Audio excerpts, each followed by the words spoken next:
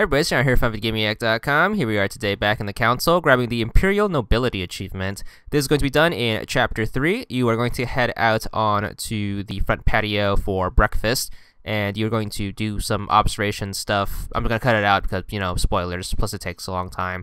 But at the end of breakfast, Napoleon is going to pull you over to have a conversation, and then you start a confrontation. You need to answer these correctly. So the first one is going to be no, I cannot agree to such a deal.